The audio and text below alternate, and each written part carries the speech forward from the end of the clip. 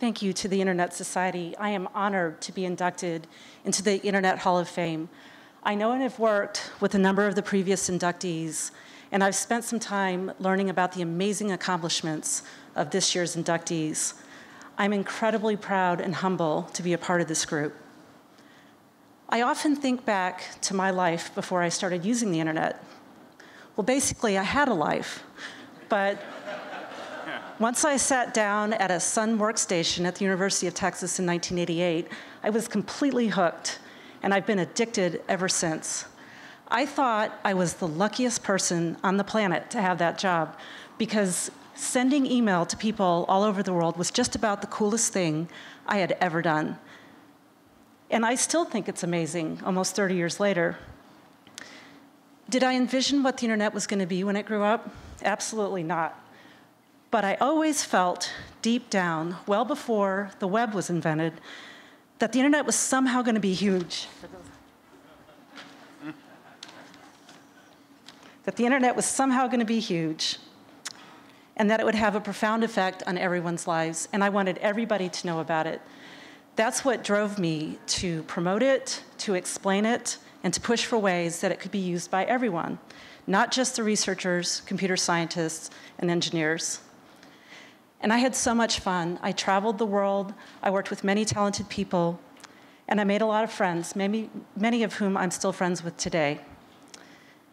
The internet is successful because of collaboration, and I'm grateful that I was a part of this contingent. I owe a great debt of thanks to everyone who supported me. They gave me the freedom and encouragement to experiment and take risks. I'd like to thank a few of these people, but my list is by no means exhaustive.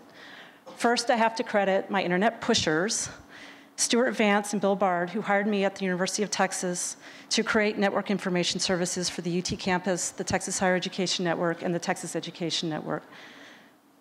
I want to acknowledge the support and inspiration during the time I worked on the Users Directory of Computer Networks and the Internet Companion from so many people, including John Quarterman, Laura Fillmore, Vince Cerf, Jeff Houston, Susan Estrada, and Kathy Aronson.